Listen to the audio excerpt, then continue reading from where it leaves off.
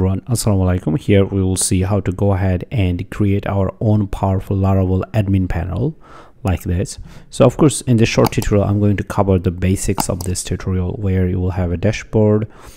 You can see users, you can see products, you can see orders, you can see categories, you can also manage your addresses and banner, a lot of other things. So let's go ahead and get started. So first here we'll see how to install Laravel, and then we'll see how to install Laravel admin package. Now first I'm going to copy this command, and then I'm going to come to a terminal over here. Make sure that you have a project folder ready.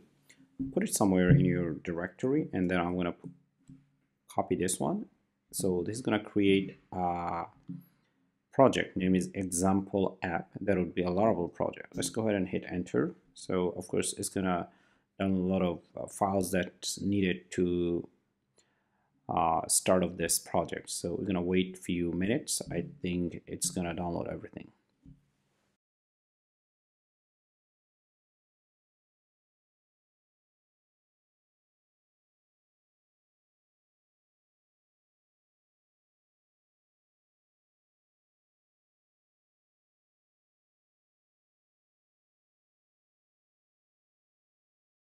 Okay, cool. The downloading is done, and then we are going to do this one. Copy the command and generate secret key for our project.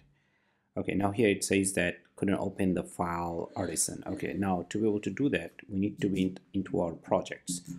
Over here, our project name is example app. So we're gonna do cd example app, and after that we're gonna paste the command, and then it says it automatically generated code for us, and then we're going to do php artisan serve like this. So our project would be up and running in this port and this localhost address. So let's go ahead and try our project over here, and we'll see it's up and running. Let's hit enter. Okay, so our Laravel project is up and running. So what is the next step? Our next step is to install this So our next step is to go ahead and install this beautiful admin package. So how to do that? Now to do that, actually we need to have our database up and running. Okay, so I'm going to create a database over here.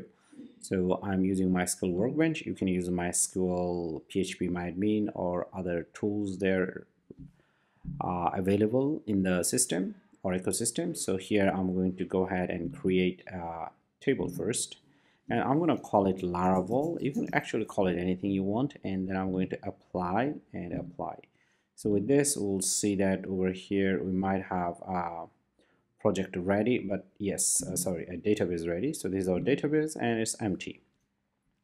Now let's go back to our terminal over here. I'm going to close it, and I'm going to step back one directory. I'm going to do ls, and then I'm going to open it.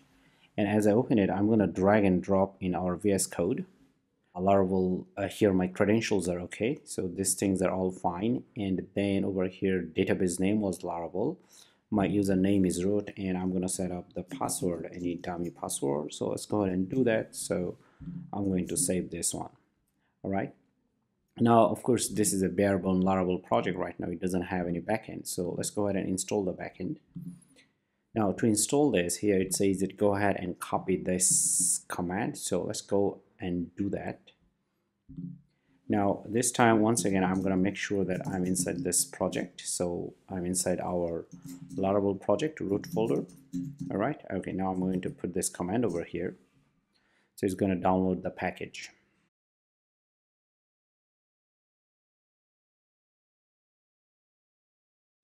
Okay, so everything has been downloaded, and now over here let's execute this command. Okay, everything is done, and over here it says that with this actually we're going to install the package. So let's hit enter, and everything is fine, up and running, beautiful. Now it did say that this is the time that we can go ahead and open it up in our localhost. So let me go ahead and copy. Now previously I did this one, so over here actually I can do admin, and here it says that the project is not running. Why? The reason is because we didn't do php artisan serve. So now it would be up and running, and refresh it. Here we go. Now at the same time, if you come over here, it says that your password is admin. So let's go ahead and type in. So here username is admin, and password is admin, so I'm gonna type it in, and then here login. So here we are, and everything is great.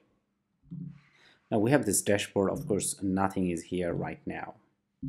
Okay, it's all empty. Now I have dedicated tutorial on this, so you can go ahead and check it.